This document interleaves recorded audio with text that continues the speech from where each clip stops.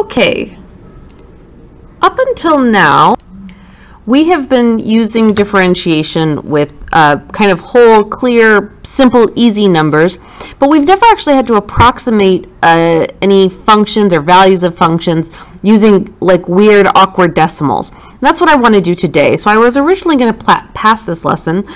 I know that you know how to write the equation of a tangent line at a point, and I don't really want to go into that today. What I do want to go into is linear approximations. So if we were given a function here with this purple line, and we wanted to find the value here at, I don't know, whatever, I can call this point C, and I guess I'll call this point, I don't know, J. That doesn't mean anything, but I could find what is the value here at C on our function. Well, I can use that tangent line really close to it, our pink line, and I need to find this little difference of that space right in between to know what this approximation is, right?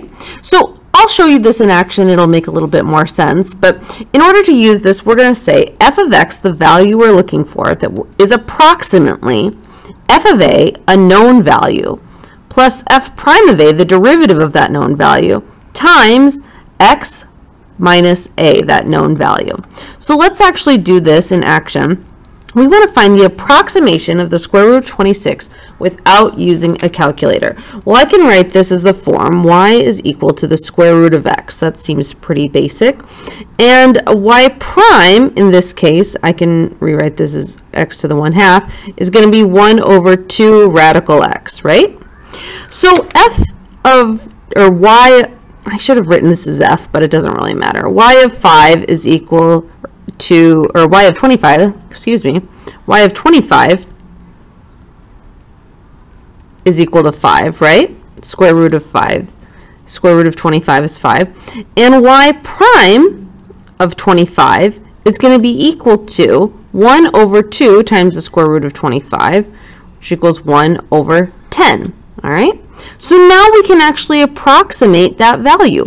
Well, y of 26 is approximately y of 25, which is 5, plus the derivative, 1/10, times 26 minus 25.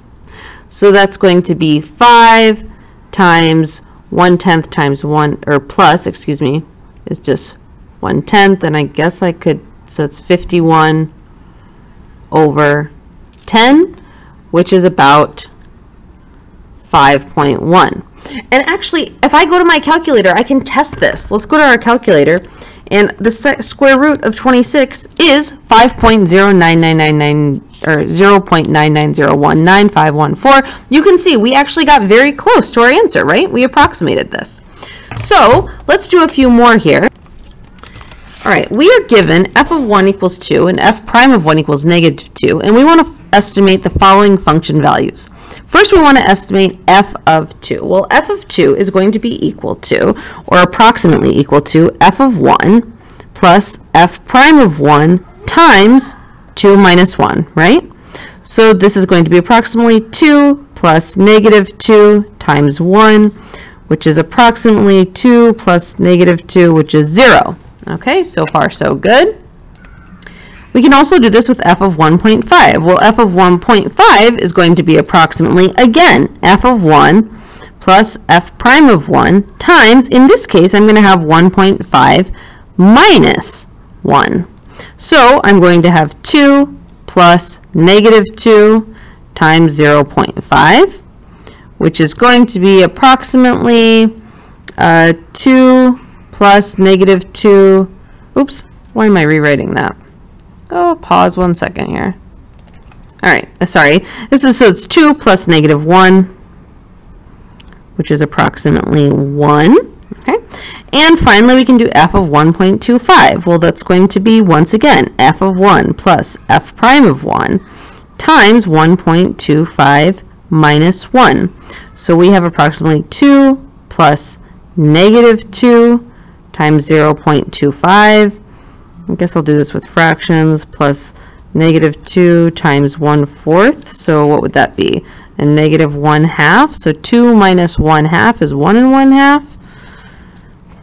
Looks good to me. All right, so that should make sense. Hopefully it's pretty clear to you. We just have a short assignment on this to practice. If you have any questions, leave them in the comments, and I'll see you in class. Bye!